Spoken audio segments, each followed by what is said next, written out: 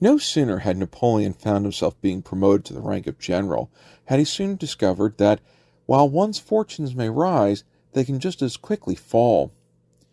For the brothers Robespierre, they were ousted from power, and the French government was in a state of flux. With the government in such disarray, and royalist forces still a true force to contend with in France, a rebellion broke out in Paris.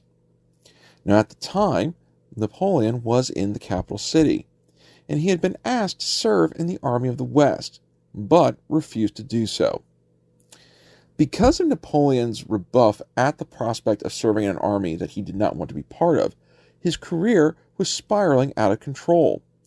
But the rebellion within the capital prompted government authorities to call upon him to command the impromptu force which was being assembled to protect the rebel government.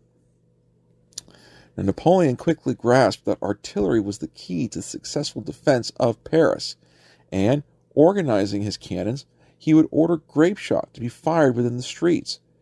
As a result of this decision, Napoleon successfully eliminated 1,400 loyalist soldiers and forced the remainder to flee the city.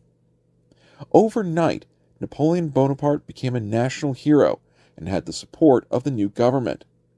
As a reward, he was promoted to the commander of the interior and given command of the Army of Italy.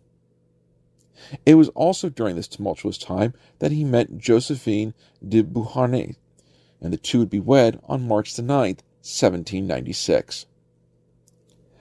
Going on the immediate offensive, Napoleon would rout the Sardinians within 2 weeks of his promotion, and, turning his attention to the Austrians, he would successfully defeat them in the siege of Mantua, and he would do so to such devastating effect that the Austrians lost control over northern Italy. With the Austrians reeling, Napoleon would then turn his attention into the Austrian heartland, invading and gaining a massive victory at the Battle of Tarbes. Following the battle would come the Treaty of Leoben, which would give control of northern Italy and the Low Countries to France. In addition to this, Austria was given control of Venice, and in order to help secure this particular provision of the treaty, Napoleon would march on the city, capture it, and would end the 1100-year independence of the city-state. It was also at this time that Napoleon began to find influence within politics.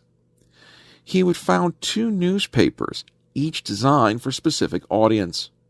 The first one was specifically for soldiers, while the other one were for the French people. When more royalists started to create rumblings within France, Napoleon would send soldiers in to root them out under the command of Pierre Augereau. Once more, the government found itself indebted to Napoleon. With this continual debt towards Napoleon, he began to set his sights on trying to deal with the English. One of his ideas was to invade England, a feat which had not been done in over 700 years. But the problem is that Napoleon realized that the French Navy could never hope to defeat the Royal Navy. Instead, he decided to attack the English colonial possessions found within the Middle East, the Mediterranean, and in Asia. Now, Napoleon had been ordered by the government to secure a trade route for France to India. If this meant he had an opportunity to take out the English, even better. In May of 1798, Napoleon was elected into the French Academy of Sciences, and as part of his Egyptian campaign, he would bring along with him 167 scientists, mathematicians, naturalists, chemists, and geologists. The scientific portion of the campaign proved to perhaps be the most successful part of it, as he would make many discoveries, especially when it came to Egyptology, but perhaps most importantly of all, the Rosetta Stone. On June the 9th, 1798, Napoleon would have a great victory in capturing Malta, and would only lose 3 men in the process. Less than a month later, the French would arrive in Egypt, and soon found themselves in battle against the Mamluks. Successfully defeating them, Napoleon soon found himself in trouble, as the Royal Navy sent a fleet under the command of Sir Horatio Nelson to attack the French. Losing all but 2 vessels, Napoleon instead of looking at the naval battle as being a massive defeat and setback to his campaign, decided to turn his attention towards the Ottoman Empire. And as he marched along through what is the present-day Holy Land, he would conquer numerous towns, including Arish, Gaza, Jaffa, and Haif.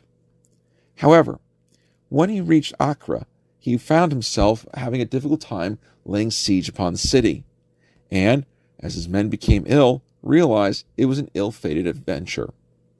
As such, he would have his first major retreat occur, as he would march away from the city and head back to Egypt. But while most people would look at this defeat as being something that would permanently stunt his career, Napoleon had other thoughts in mind.